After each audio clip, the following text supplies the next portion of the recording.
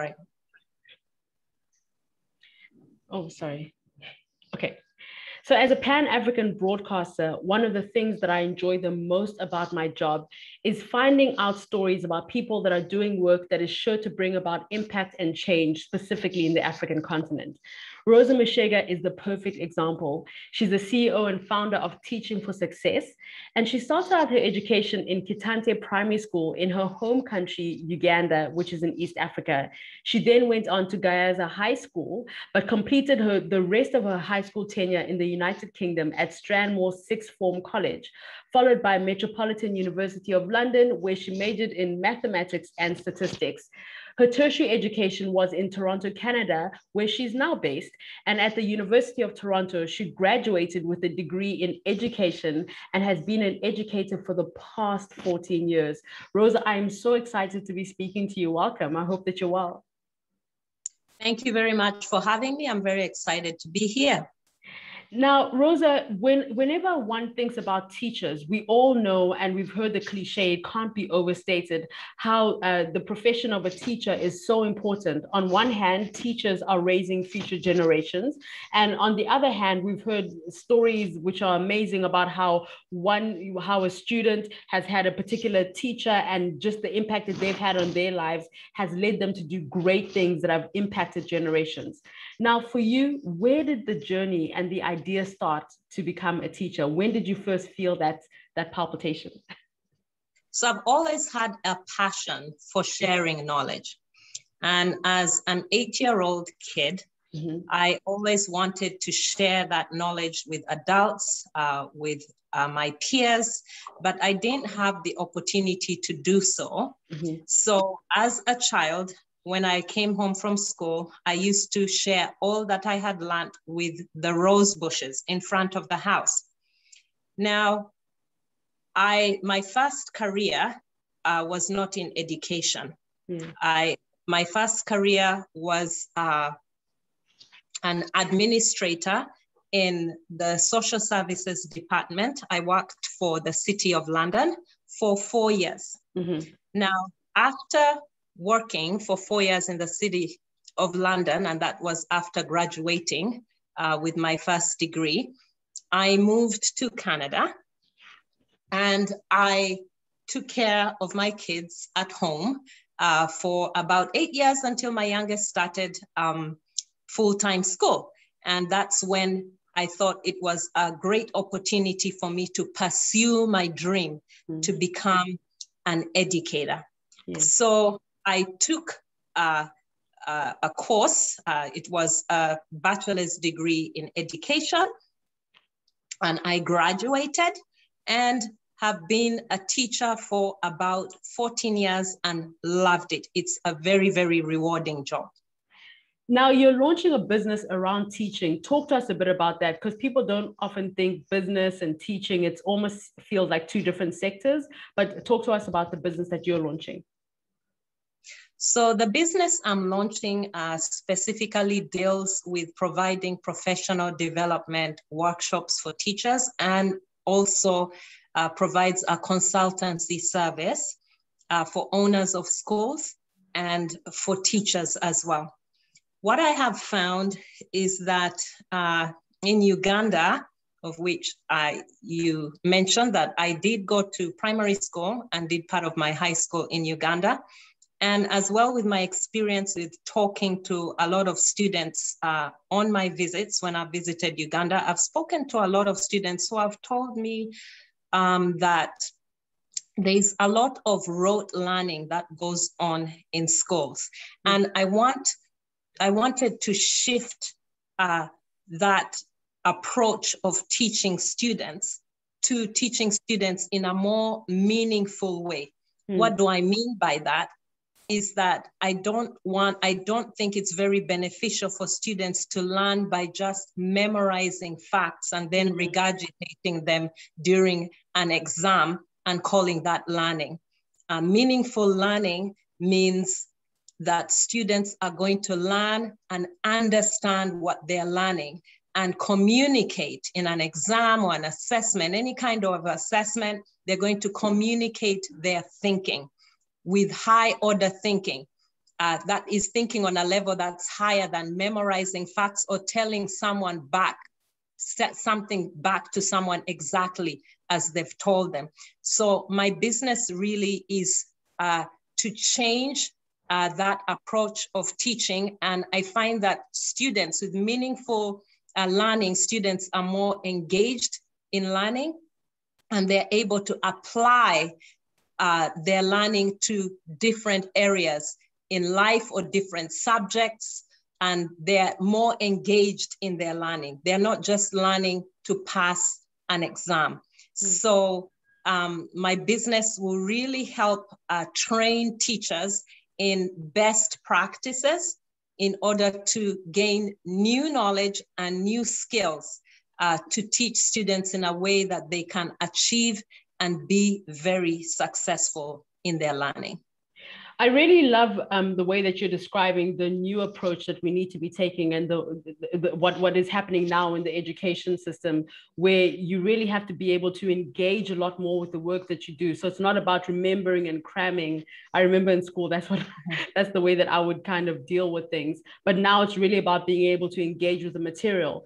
So you've spoken quite a bit with regards to the students and how it helps them on their end.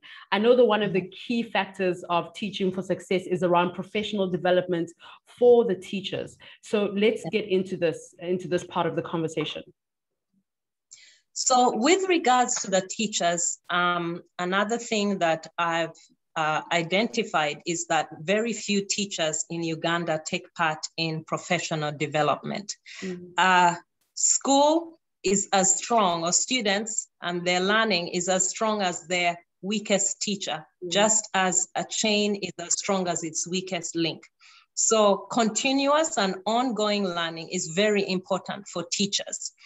And if teachers participate in professional development frequently, I would say at least on a monthly basis, they're able to gain new skills, to learn new knowledge, and to learn new skills and strategies to help their students become more successful in learning.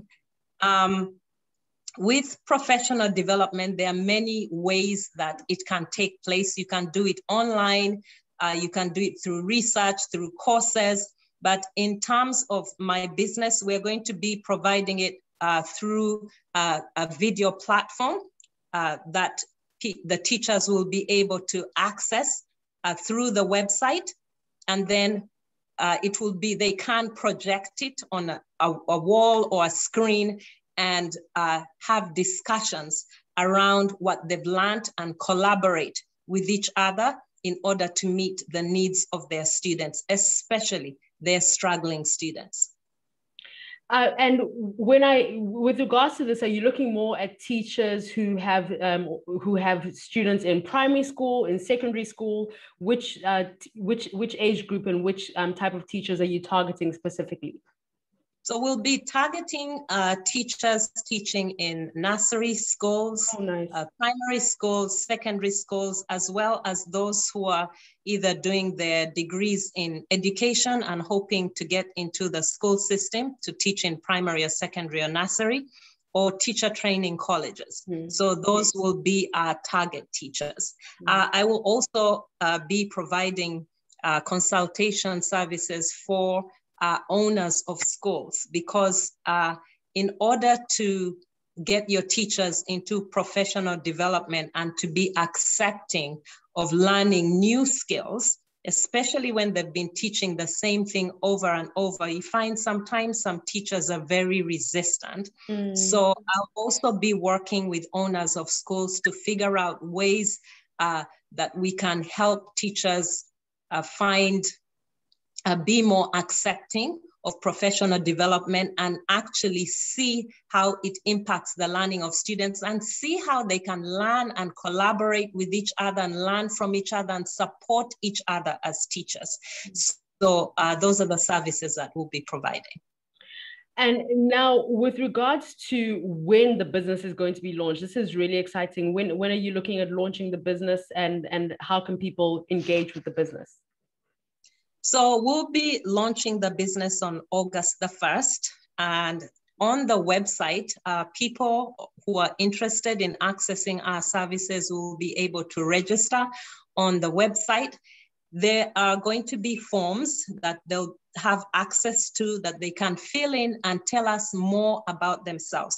I cannot just approach a school and begin to bombard them with all kinds of strategies for their teachers. I need to get to know the school. I need to get to know how it runs.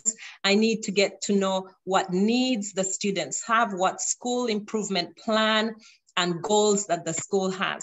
So once I've worked together with the school to try and find out what their strengths and needs are, then we'll be able to tailor our videos in our professional development workshops and our consultancy services to the needs of the school and of the students and staff. Now, what I like the most about what you're doing, there's so many great angles to Teaching for Success. I think it's fantastic.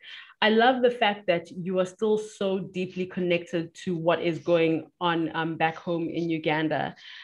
For you, what kind of impact do you want this to have in the Ugandan educational system? And can you share any insights from teachers that you've spoken to or students about the way that teaching is happening and how you're hoping that Teaching for Success will be able to impact change and be sure to impact the generation? I mean, Uganda, I believe, has got one of the youngest median of people in the world. So this is quite important.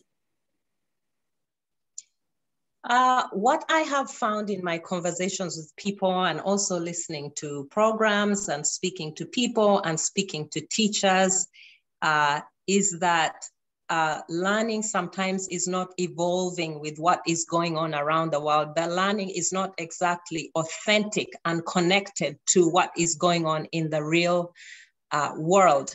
For example, when I'm teaching, let's give an example. If I'm doing a lesson on time, right?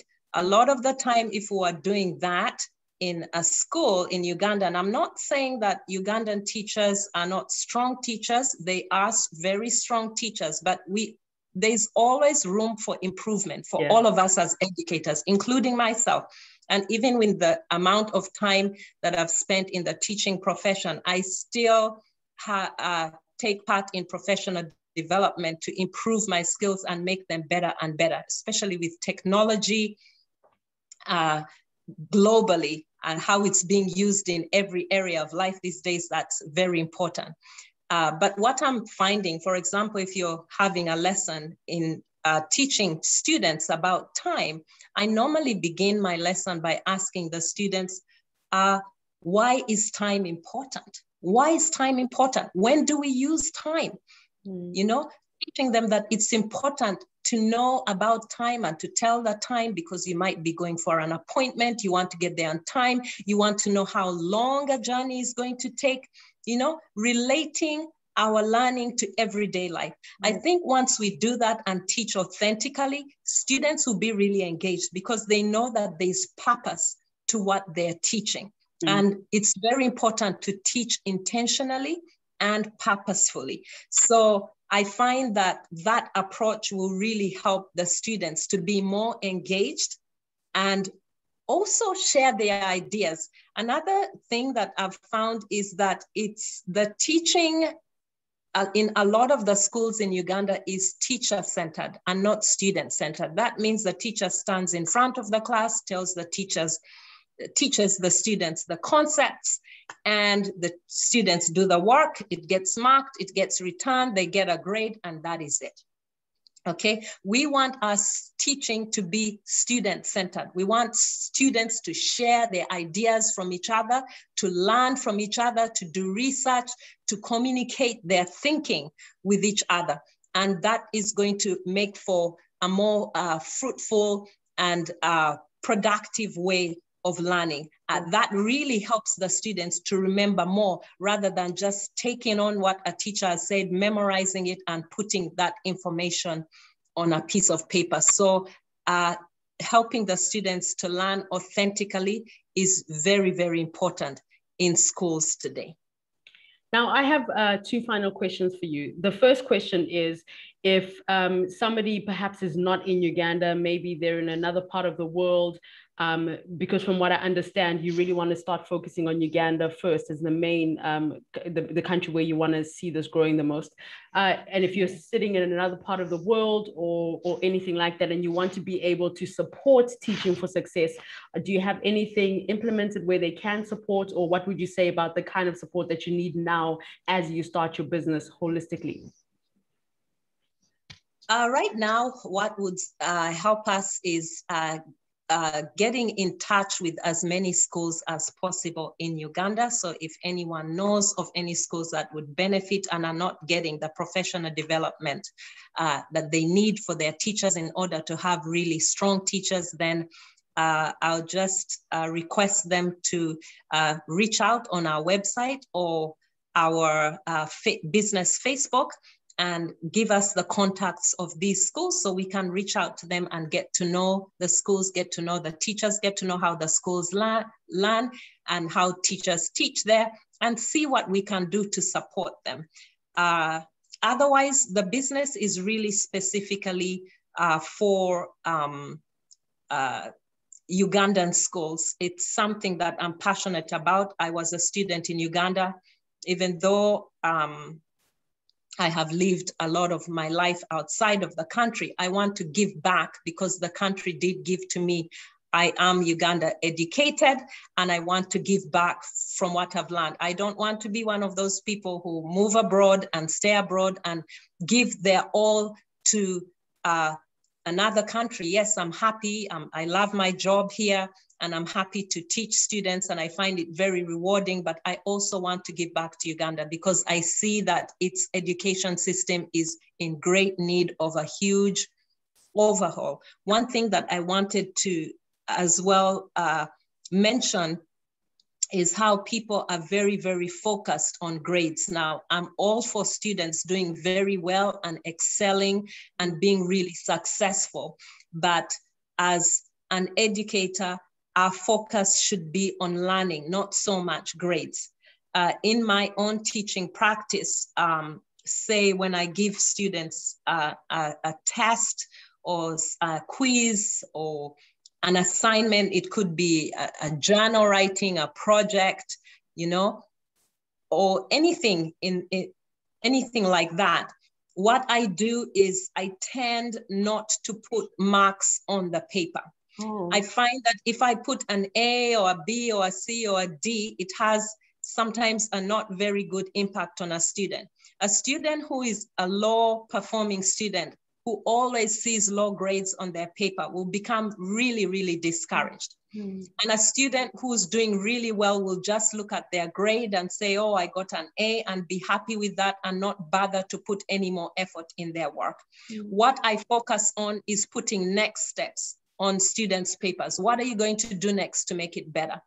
I make comments on every question to tell them if they've done it correctly. I say, great.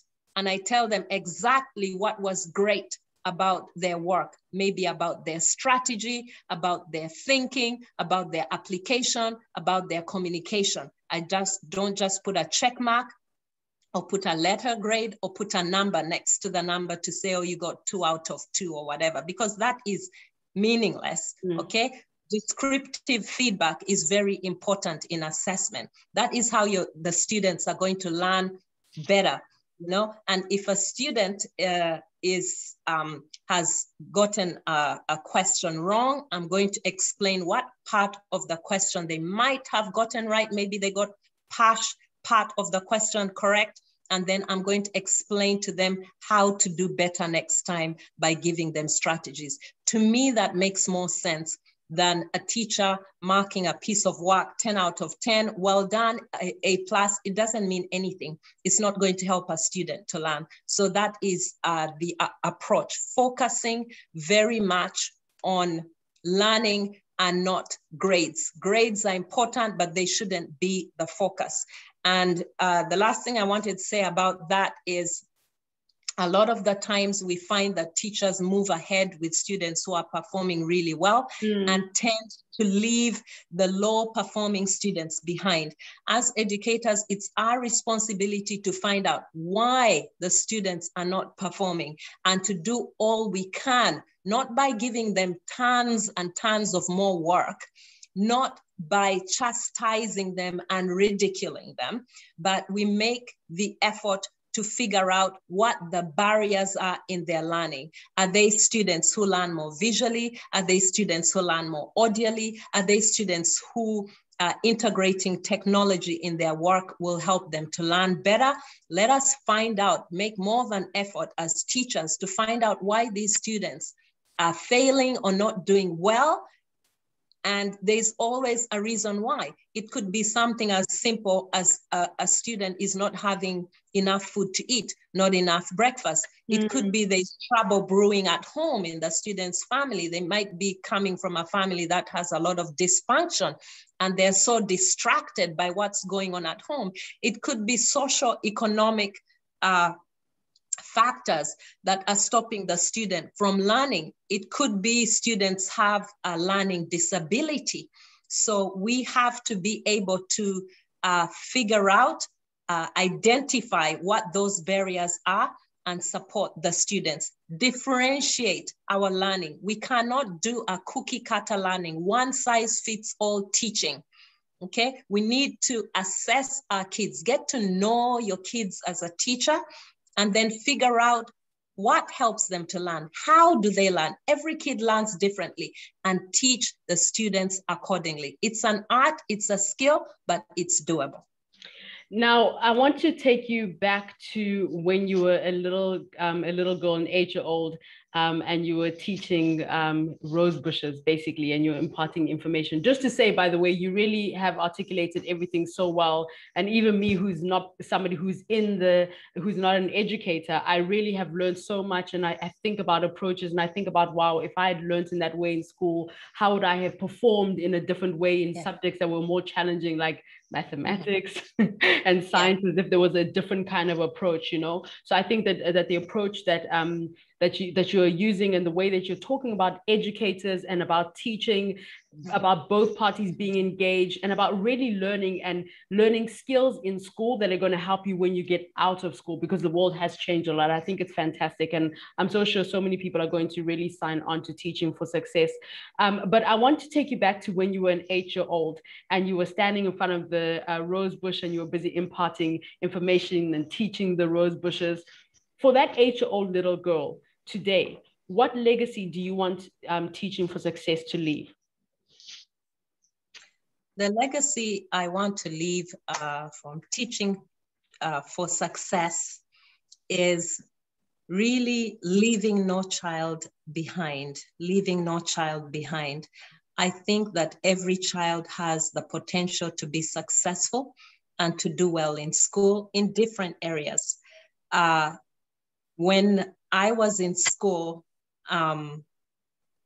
having a growth mindset was not a big deal. A lot of teachers had fixed mindsets. You are either a smart child or you are not a very smart child. You're a strong student or you're a weak student, okay? So the legacy I want us to leave is that we need to have in education a growth mindset.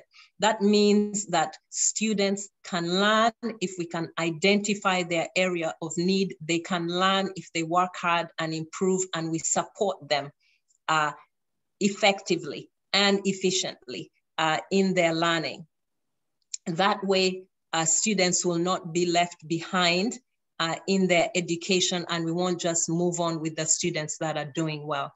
I also want to emphasize the importance of questioning. As a student, when I was in high school, I was very terrible at math. I would have been one of those students who would have been left behind in high school. You know, I wasn't failing math, but I was performing really, really badly. But when I moved to the UK, their approach of teaching was very different. Students were encouraged to ask questions. With a growth mindset, we realized that you learn by making mistakes. It's not a bad thing to make a mistake. That is where, when students make a mistake, we're able to correct those mistakes and others are able to learn from those mistakes. So I found that in Uganda, you know, you'd find it very difficult to raise your hand and say, I don't understand, you know? So I had this math teacher, she was a Polish teacher, and she always used to tell me, ask as many times as it takes for you to understand. Okay, I don't care how many questions that you have to ask. So allowing our students to ask questions, to say, not just I don't understand, but what exactly is it that they don't understand, right? Give them that freedom to express themselves in those areas. Don't think that a student is either born smart or born not very smart, or a weaker student. All students are able to achieve and to thrive. I'm not saying that every student can be an A student, but success is not A. Success is improvement. Every time a child improves in their learning, that is success. We don't want to leave the legacy of teachers having fixed mindsets, okay? We want students to know that they can achieve, that they can excel, they can be successful, and not fall into the trap of comparison. I was listening to a program not too long ago that some ladies were discussing. They were saying that they wanted their kids, they wanted to know what position their kids were in the classroom. Wow. Now, when I moved to the UK, there was no such thing. You know, you got your marks, you focused on what you did well, and you'd say, great, this is what I know, I can make it better. Whatever I don't know how to do well, I'm going to ask the teacher, I'm going to do my research, I'm going to work harder and try and fix it, you know? But I have found that when I was in the UK and I was learning, you know, I learned that you have to have a growth mindset, not a fixed mindset, meaning that you can, I've lost my train of thought. Okay, I think you'll probably be able to cut it at a growth mindset, and then you'll edit the rest. So let me ask the next question, because you had already said it before. Because you ended off saying you have to have a growth mindset, not a fixed mindset, and that's a good place to cut, because you said that at the beginning. You said about a growth mindset, not a fixed mindset. Okay. Yeah. Okay. Now, so you'll just edit that middle part out. I hope I can edit it well. I don't have much experience in editing. Okay, if you can't, I do have a friend that can do it, but I think it's better than, because the problem with this kind of interview is hard to pick up. So yeah. Okay, so Rosa, what is the website if people want to find out more about Teaching for Success? So the website is www.teachingforsuccess.ca. Yes. Okay. And so, I mean, I'm really excited. The businesses, so we have to do that again. Let me just pick it up again. I really like the way that you articulated just the different techniques of teaching and the kind of legacy that you want to be able to leave for Teaching for Success. I think it's really fantastic. Now, we forgot to mention the website at the top end of the interview. Can you please share the website with people if they want to find out more about Teaching for Success? So the website is www.teachingforsuccess.ca. It will have all the information about our consultancy services, our professional development workshops, and as well, you'll have access to our business Facebook through that site, and my contact as well. Thank you so much. It's been so fantastic talking to you, and Teaching for Success, I know, is going to change Uganda and the education system and really impact people's lives. So congratulations on that. It takes a lot of courage to start this kind of business. And it also takes so much more courage to follow a passion and to do something that is more than yourself. And you are somebody who's definitely doing that and impacting lives. So congratulations. It's been fantastic talking to you, Rosa Mushega, the CEO and founder of Teaching for Success. Thank you so much for giving me this opportunity to speak more about my business. Thank you. Thank you.